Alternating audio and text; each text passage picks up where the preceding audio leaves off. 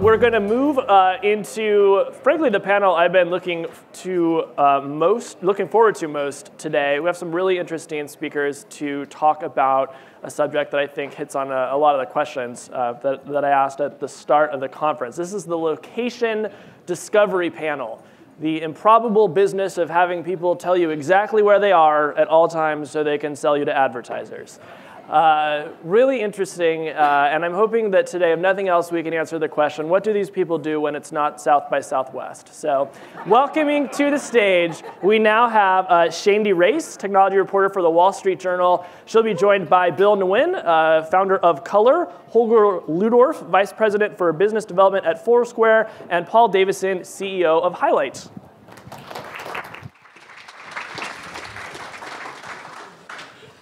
So what do you guys do when it's not South by Southwest? I've never been to South by Southwest.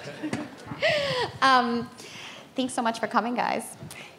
So Bill, I want to start with you because you were sort of a pioneer in this space when you first launched Color. A canary in a coal mine. And you came up with this idea of letting people know who is around you all the time.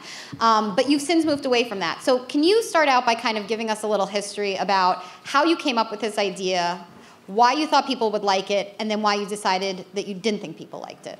I still think people will like it. You know, I think the challenge of all this stuff is that you're trying to change social norms, and it's hard to get people to change social norms. They want something in return for it. So I came up with this analogy. I thought, you know, there's this amazing place, and it's sunny, and there's sand, and everyone's having a great time, and that's how I would convince my friends to come to the beach, right? It's not, I wouldn't say, you have to go half naked to this place. Right? So I think the challenge is like right now, like I was playing with airtime last night.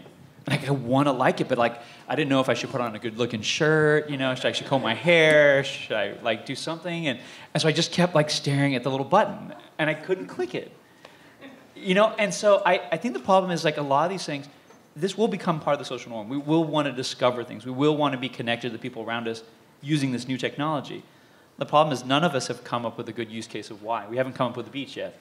We've just kind of told people to do it. And this, by the way, doesn't work really well.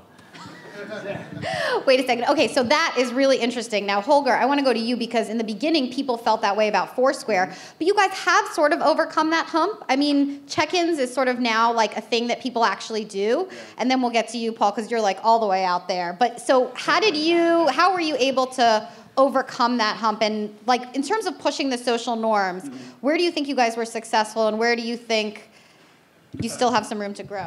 Yeah, no, I think Dennis and Naveen initially were ingenious by creating the game dynamics. I think that we were initially known for, right? I mean, people generally know, at least in the early days, have known Foursquare for the game dynamics, the mayorships, the badges, the point system, and so forth. And then I think over time, as we had added social search, explore, our tip functionality, and so forth, people started realizing, oh, wait a second, there's actually a real utility behind it, right? The ability for me to connect with friends when I'm out at night having dinner and like seeing on an overlay, that Bill is actually just down the street in another restaurant and me being able to like ping him and say like, hey, we haven't seen each other in ages, right? Let's catch up. Or like the ability for me to do a social search, because right now, if everybody here in the room would search for sushi, let's say on Google or Yelp, we would all get the same results. But based on your check-ins, your personal check-ins and the check-ins of your friends on Foursquare Explore, which is our social search engine, you're actually able to get extremely relevant and very personalized results. And so what we're seeing is that we're kind of seeing a big change actually in user behavior from the initial like, hey, we're doing this as a game, and then people are starting to realize, oh, wait a second, this is actually a real utility.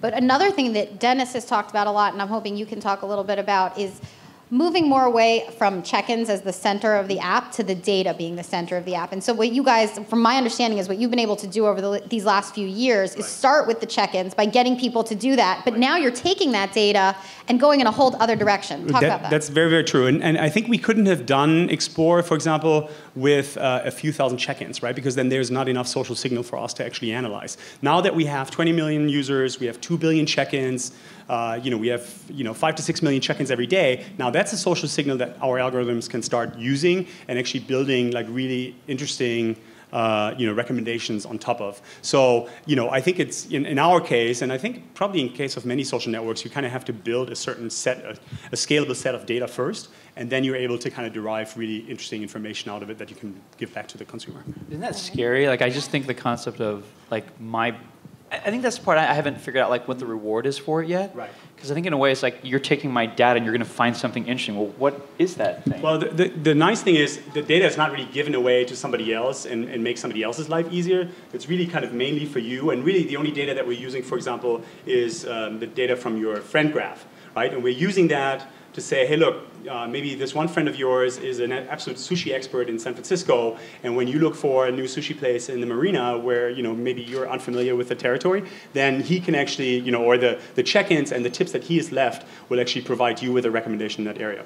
I don't think a lot of users find it actually scary in our case. That's the other thing, I think what Paul and his team are doing is super interesting because it kind of leverages new technology and so forth.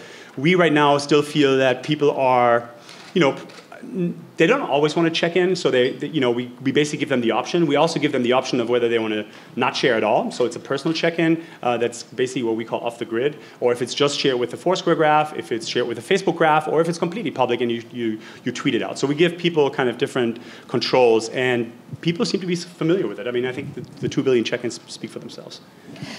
Bill, I just want to get back to you for a second before we get to Paul. But what was it that you saw which made you sort of retool your app? I think one of the things is, like, when I was at Apple, we were really obsessed about, like, doing the right thing for the customer.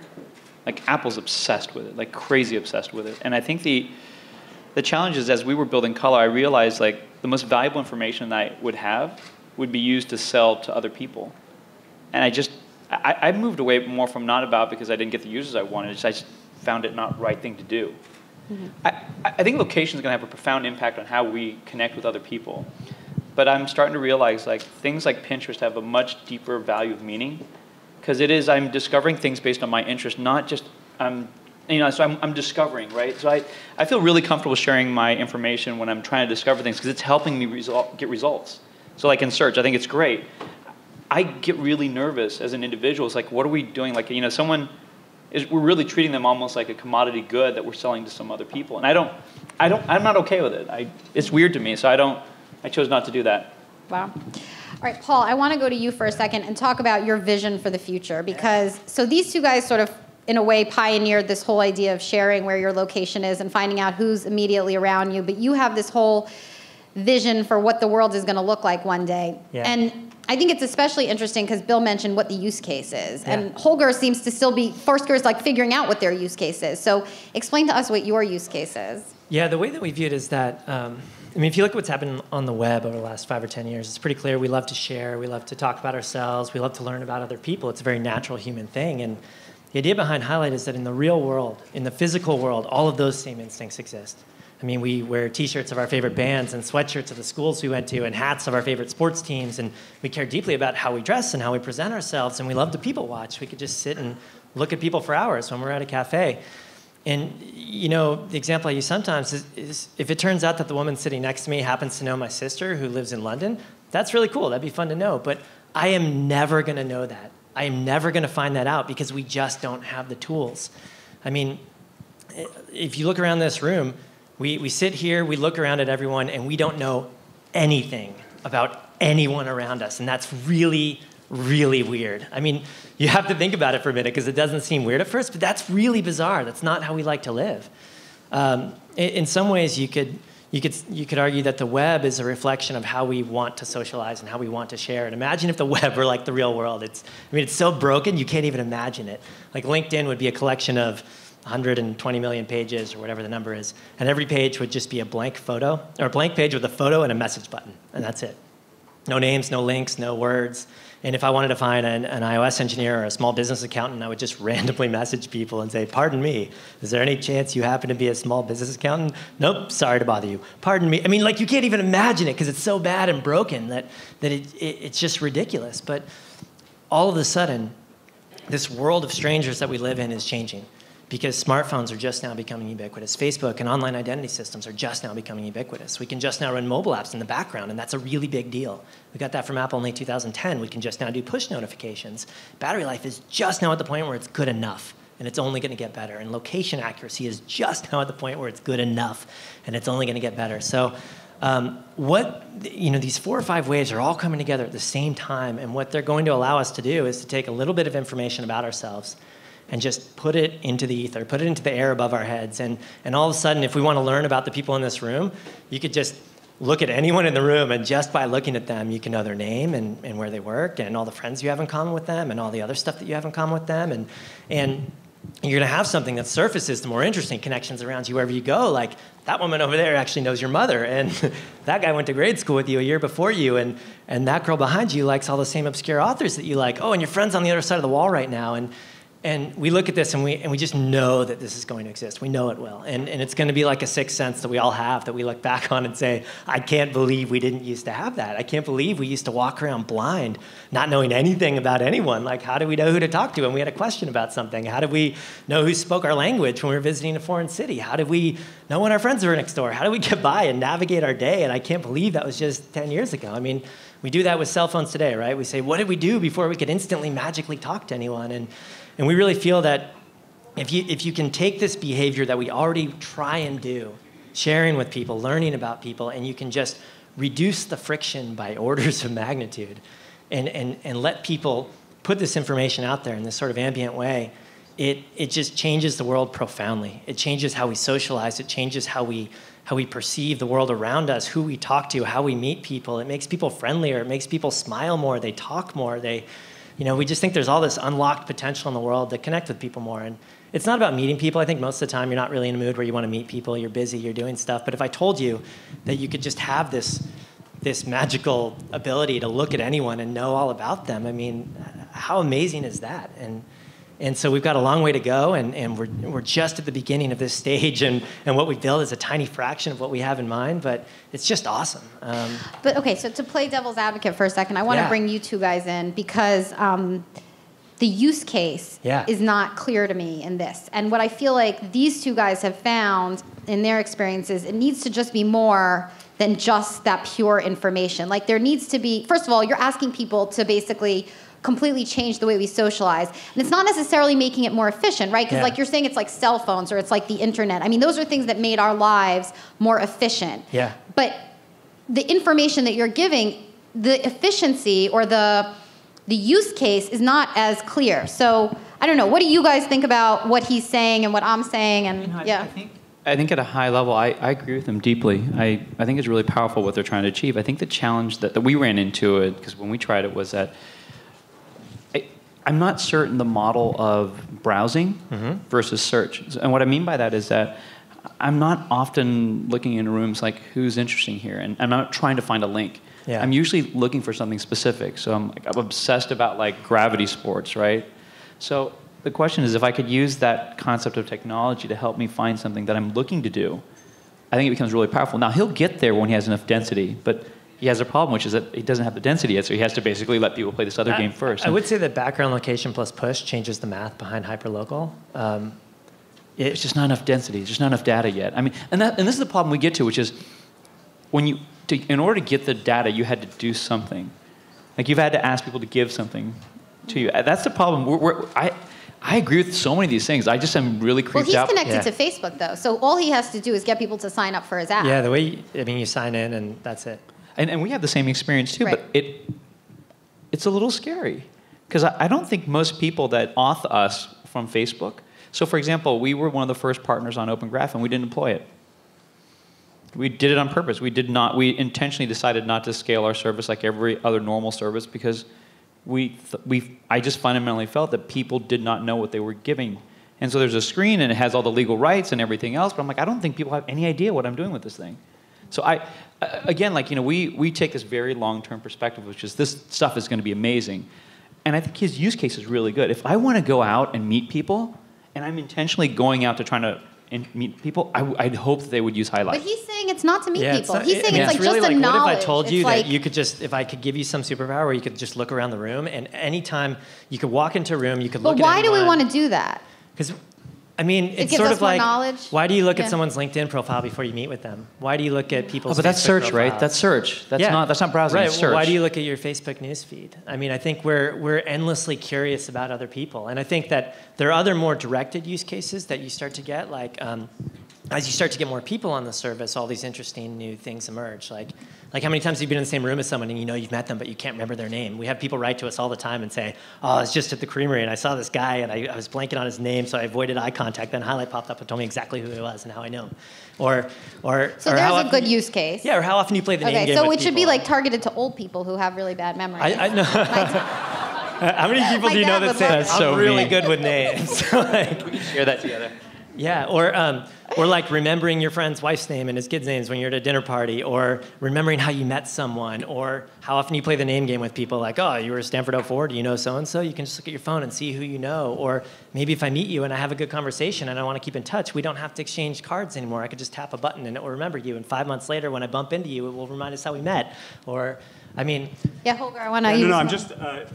I also tend to agree with what Paul is saying. I think that's a very it's a great aspiration. I think the issue right now is actually to kind of filter the push notifications, for example, and the signal that you're giving a consumer to a point where it's actually it's something that doesn't annoy him, but it's actually really useful. Yeah. Right? We're using Radar in our application, which is based on the similar technologies, iOS region monitoring, and it basically allows you to walk through the city of New York, and all of a sudden my phone starts humming. And if Shayndi, you are a friend of mine on Foursquare, then and you happen to be in a restaurant, then my phone starts vibrating. I take it out, and it tells me like, "Hey, your friend Shayndi on Foursquare is actually just in that restaurant," just to let you know, right? And that's But Radar also tells you cool. things you'd be interested in doing, right? Exactly, and it Right. also tells me like if I'm following Anthony Bourdain's favorite restaurants in New York. And I want to be alerted when I'm near a restaurant, it also does that, right? But there's still a degree of annoyance that I get almost like pinged too much, or maybe certain cases that would have been important for me, I didn't get pinged, and so like finding that like very fine line of relevance is not really being important. annoying but being really useful is actually not that easy, right? I agree. I totally But agree. I think one of the things that's great about your application, which I still use it, is that I want to be the mayor of something. So the single player aspect of it is still really compelling. I don't think we've crossed the line across to the multiplayer experience. I think that's the part where I, as a consumer, and I feel like I want to get there. I want society to get there.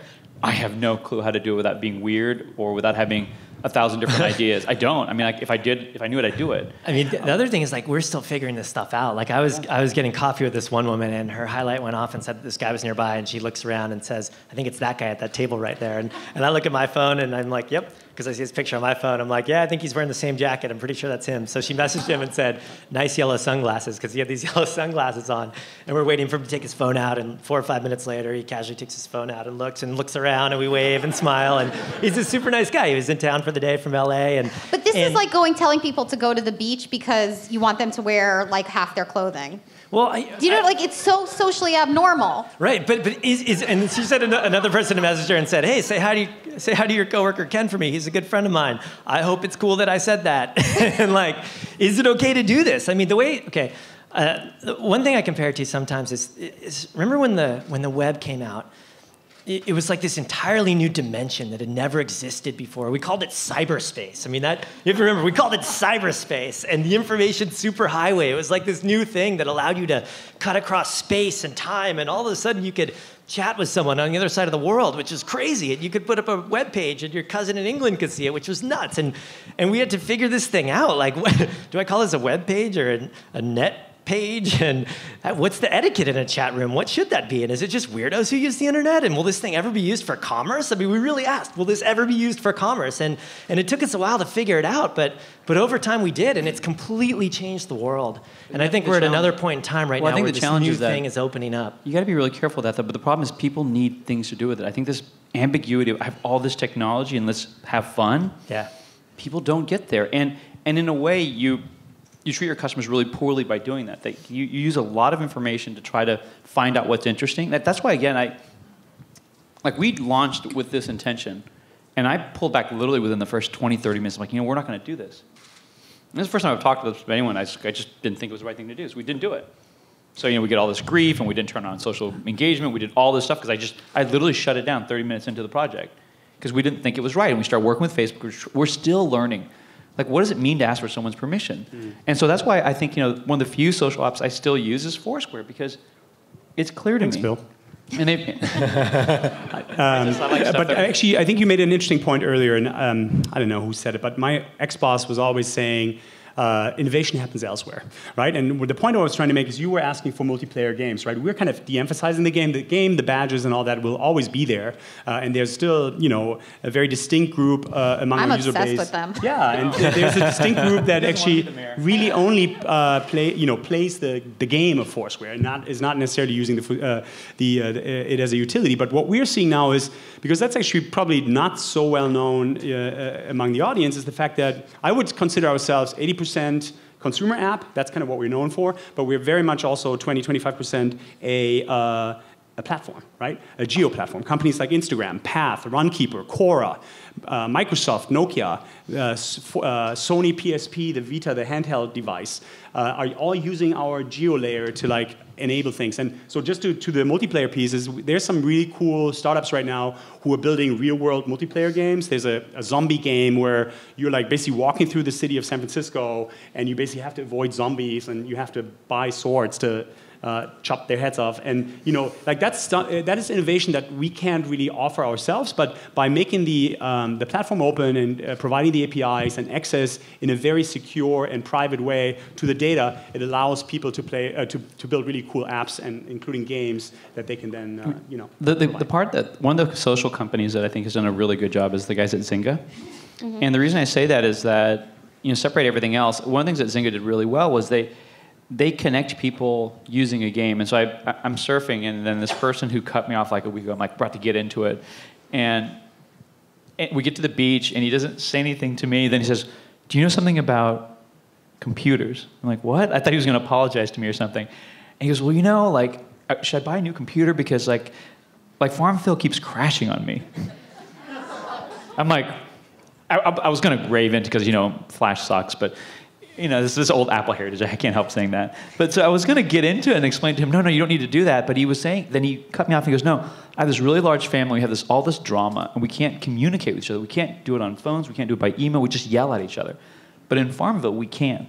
So what I'm saying is, by picking the most simple, understandable use case of why you're willing to give up this information, inspired all these other follow-on cases. They grew from this very simple nugget. So in a way, I'm much more inspired by what Zynga's doing than by a lot of other companies, because the game itself is compelling. And where it goes from there, I think, is really, really powerful. I feel that way about Foursquare. I think there are so many things that I'm learning about Foursquare that I hope that they expand on. And I think you guys are doing a lot of trial and error to find that. I think it's cool. I want to bring something up that's the dreaded word in Silicon Valley, but monetization. How do you guys... So you guys have kind of come a long way, at least in terms of trying new things, because the check-in model initially, you didn't really see what that value was.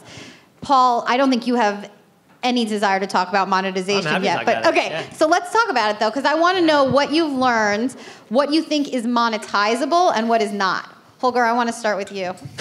We talk about monetization all the time. Our check-in, can you make money off of pure check-ins? Yeah, no, so the nice thing here is that the team and our investors are all fairly seasoned folks that know that, for example, if you want to play in the advertising space, you have to have scale, right? I come from a world of Yahoo where the homepage has 1 billion page impressions. That's when you can start actually luring at least big kind of brand advertisers in. We're talking obviously about a different space at Foursquare, because you're talking also to single proprietor, long tail merchants and so forth. So it's slightly different. But the nice thing is, I think the notion of advertising was always built into the app, right? Because specials, which is a form of a local ad, was always there. We have now 800,000 or so active merchants who are every day going in, they're checking their dashboard, which is a dashboard of their top 50 customers, their last 50 check-ins, gender and age breakdown, social reach, how many of the check-ins have been posted to Facebook and Twitter.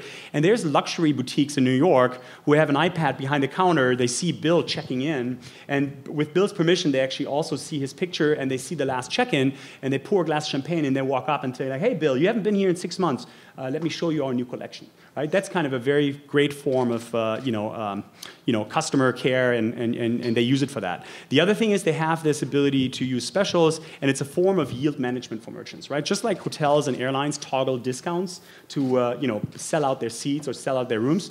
A restaurant owner, if their restaurant is empty, they can set up a special. And it says, hey, the first 20 people who come here will get their first appetizer for free. Now, that special is now shown to everybody who's checking in within foot traffic distance of that restaurant. And as the restaurant is filling up, the merchant can real-time go back into the self-serve system and turn the ad off. If it doesn't get the results, and maybe it's only half filled, he can go back in and say, you know what, I'm going to add a free drink on top of it for the next 10 people who are coming. If you have radar on, will it just shoot to you that there's a special nearby? Very good idea. We don't have that turned on yet, but that's... Can I get paid for that? Theoretically, yeah, exactly. There you go. Talk to Dennis about that. He's in charge of the product. But the point I'm trying to make is, so all of these tools are actually currently for free, and that's the nice thing. And that's probably, and we also, by the way, we're on the opposite end of the sales spectrum, right? If when Groupon, we're talking about tens of thousands of, a sales force. I admire them for like running this massive operation. We have zero. We have like a team of 8 or 9 guys in the BD team who are dealing with the very large players, but everybody else is kind of coming on the system through word of mouth. So we think that there's, again, I'm doing full circle now. So these services are for free right now, but there's clearly a value to the merchant, to the major retailer. We have companies like Walgreens, Starbucks, and so forth, already AT&T stores, all in the system, and there's a real value there. And we think that there's definitely additional value that we can create to them and that we can potentially sell to them. There's nothing to announce right now, but I can tell you that we're seriously thinking about it. Paul, I'm going to let you take the last one. We don't really care about money. Okay. No, I'm just kidding. I don't think it's the exciting part of what we're doing, but I think that I think what we're trying to do is really, really hard. But if you can do it, I cannot think of a bigger thing to be working on. Like you're creating so much value in the world if you can do this. You're literally giving people a sixth sense, and if we do this the right way, you're connecting all of these people with the right people in their lives, and you're creating all of these marriages and friendships and connecting people who start companies that change the world, and you're making life so much better. We really do believe that if you build an amazing product that millions of people love, there are so many ways you could monetize it. We're not going to think about it for years. I think it's all predicated on getting critical mass, and that's all that we're really focused on. But I think that, I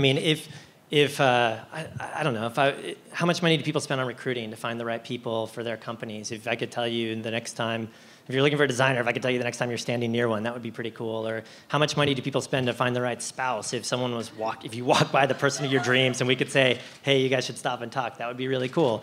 And then obviously if you get scale, there are like merchant solutions or advertising things. There's so much you can do to make money from this. I don't think it's just not the right thing to be focusing on now. I think critical mass is what I actually forgot one important point. I think, sorry, I didn't mean to cut you off. Yeah. I think one thing that will be fundamentally important on mobile, and I think there's a lot of talk right now with the Facebook IPO and the valuation of how mobile advertising will differ from advertising on the web and so forth.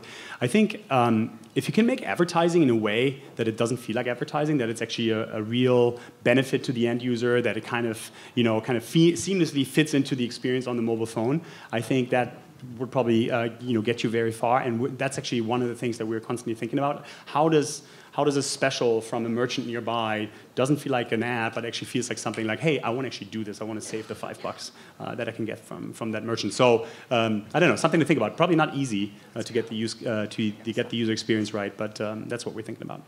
Awesome. Great. Thank you so much, guys. All right. Thanks. Thank you.